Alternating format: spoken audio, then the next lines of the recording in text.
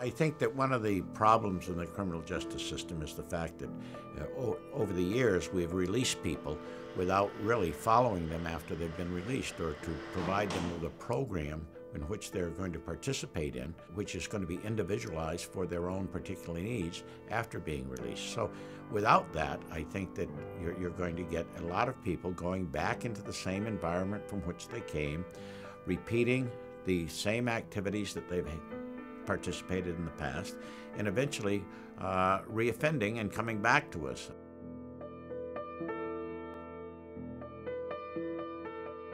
One of the problems that we were able to identify working with men while they're here is that although we could set them up for services here, we were not in a position to set them up for services after they had been released. So communicating with aftercare providers was really a problem that we identified early on that we needed to address. When you send someone out into the community after incarceration, they need a support system.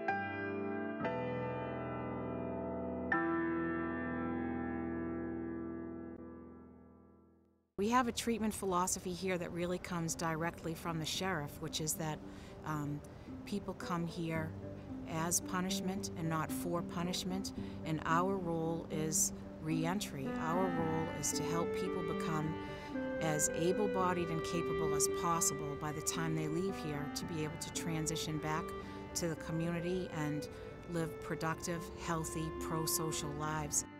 What we really truly believe is that it's not very productive to release people back into an environment in which they have failed in the past. What we would like to do is to provide them in a very healthy, wholesome environment where they can, in fact, live a productive existence and crime-free. In what's referred to as the Roundtable, on the first Tuesday of each month, people from all these various disciplines in the criminal justice system, as well as many people in the community, particularly in the human service areas, come together and identify those people who are being released in the next month. And as we go down the list, do you have any information about the men and their release plans?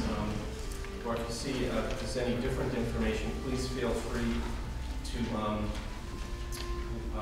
join in.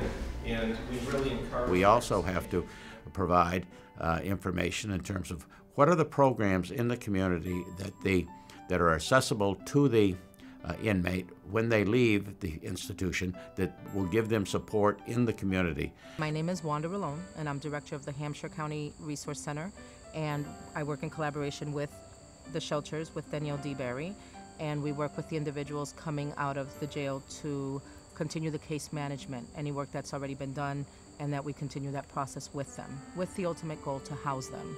And we also work with Margie Westwell, who is our reintegration manager from ServiceNet and at the Roundtable. I've been in touch with Danielle around that, so hopefully his stay at Grove Street would be short until there's a bed at Beacon House. He also has applied to Spectrum. And she meets with us once a week at our meetings to continue the process on working with them. There are conversations that happen, 2 months prior to release. So there's already this, we talked about this working relationship going on because of the Roundtable, because of that connection. If we knew you worked with someone when they leave here, we wanted to start to work with you before he or she left here. And in this way, we can enable the people who are leaving here to leave on the best possible footing, and doesn't that enhance public safety? The better they do, the safer our communities are. One of the best things about the Reentry Roundtable is that it fosters collaboration among all the different parts of law enforcement. As prosecutors, we are involved on the front end of all this process by prosecuting defendants and recommending that they serve time in the House of Correction. So for the first time, I was seeing what happened to the person while they were in the House of Correction. And in the Roundtable, they discuss how the inmate did, what programs they took, what progress they made, sometimes also the fact that the inmate did not seem to be becoming any more aware of some of their problems, and we're not taking advantage of the programs. And this is valuable information for prosecutors to use. He doesn't have a lot of time on parole, and I guess it will be up to the programs whether to take him in on parole if he's that short, because the likelihood is once he wraps up parole, he can leave the program. I'm Therese O'Brien. I'm the institutional parole officer. And my role at the Roundtable is to provide information regarding parole board votes, sometimes clarify parole board votes. Because of the Roundtable, I've collaborated with Jamie Parent, who is an assistant district attorney.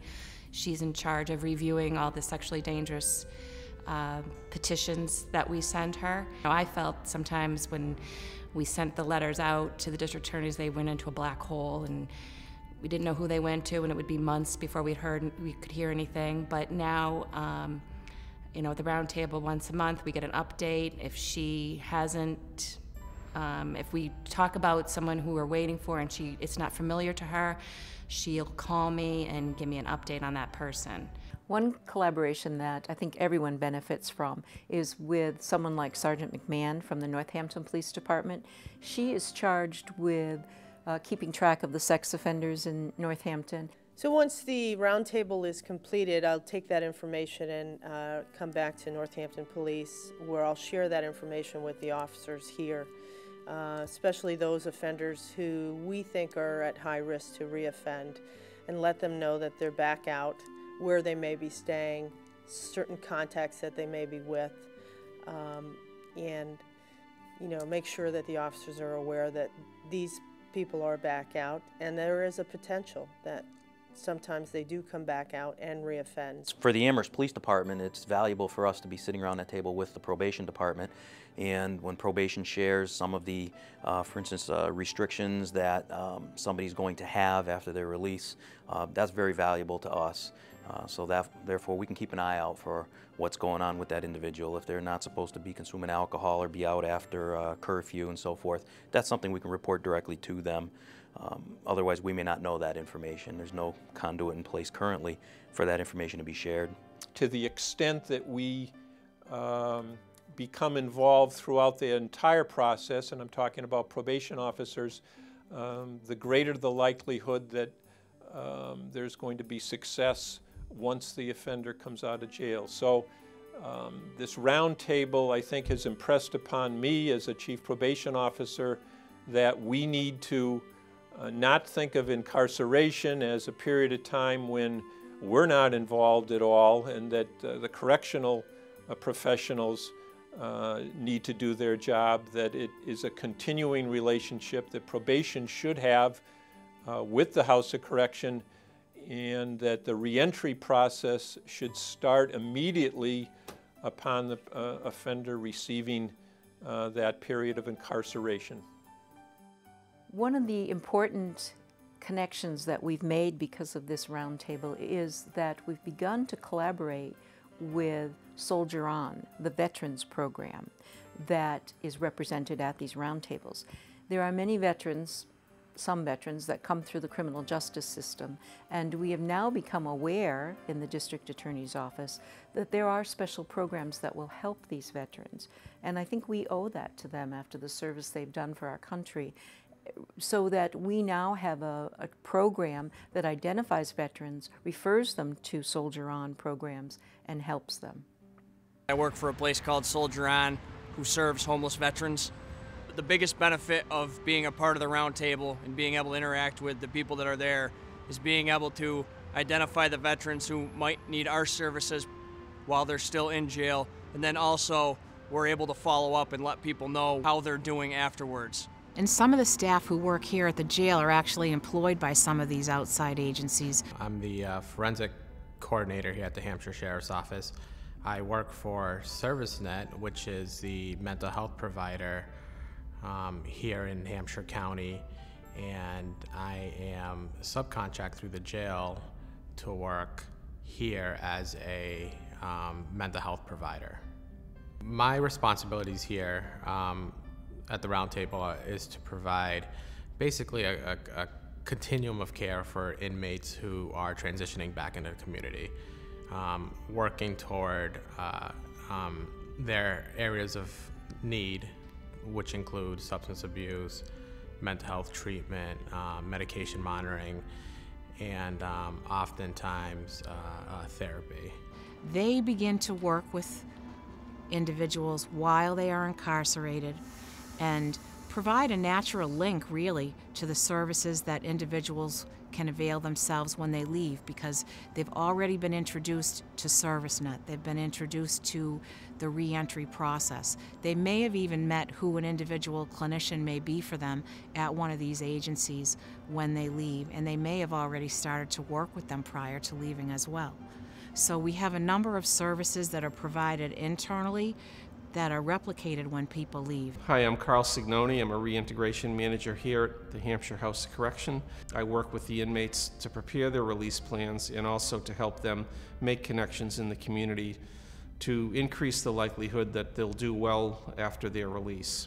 Monthly roundtables follow a fairly set agenda. After introductions, we go over the release plans for the men getting out in the next 2 months, and then the men paroling. And then during that, again, we're open for any discussion about the men or any information anybody has. Once that's done, we just ask for updates from the community providers and law enforcement at the table about kind of what's going on in their service or in their area. We've recently cleared out all those serial car breaks and house beanies that I talked about last month. 2 individuals were arrested. One was out of Springfield and one was a local kid. I think you have them both here, actually. And the Interfaith Winter Shelter will be open by the next meeting, so November 1st, 20 beds. Soon, a couple weeks after that, we have our overflow in East Hampton, which is another 6 beds. So 26 beds coming down the line. We are just helping him getting food stamp application. That's what he wanted. But if you have information about him, I would appreciate how to approach him in particular. Okay. Tim talked about that last Friday. I think he's in the process of returning back to Hampshire County to finish his sentence here. I think that might be happening this week, I think, or soon anyway. Northampton's been somewhat busy. We had a rash of car B&Es. I know Amherst has had a number as well. A lot of larcenies going on, mostly businesses. A lot of domestic assaults as well. And I know our anti-crime task force and working with the DA's office has been pretty successful lately in some rather large drug operations that have gone on and concerning heroin. I guess from the probate side, the civil side, as you can see, 2 people listed on the list are from Hampshire probate. Although they're being sentenced here for non-payment of child support and contempt, really the underlying issue is kind of a big increase in substance and alcohol abuse. We're seeing a really wide range of people. Judge Finnick's taking it very seriously, and unfortunately that's why you have more people coming from Hampshire probate coming up here now than we have in the past. Alrighty, so I want to thank you for coming, and our next roundtable will be the first Tuesday in September, and hope everyone can make it there. So have a great day. Good job. We're just part of a large continuum across the state, really across the country, of organizations, including sheriff's departments, who are focusing on reentry.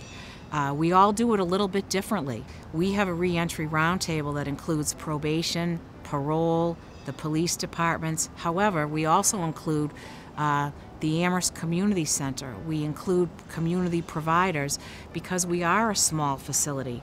So there are some of the things that large places can do that would make no sense for us. However, we decided let's identify the things that as a small county, as a small community, we can do, and let's focus on our strengths as opposed to trying to focus on something that we couldn't possibly emulate that perhaps a larger place could. This whole process is no one has a monopoly on it. That it takes all segments of the community to make it work. And the greatest thing about the round table is the fact that it brings people together so that no one segment of the criminal justice field or no one segment of the community takes the total responsibility. Everybody has an investment in the process, and by having that investment in the process, they participate, and the roundtable gives them an opportunity to face-to-face communicate with one another in the best interest of the people that are being released.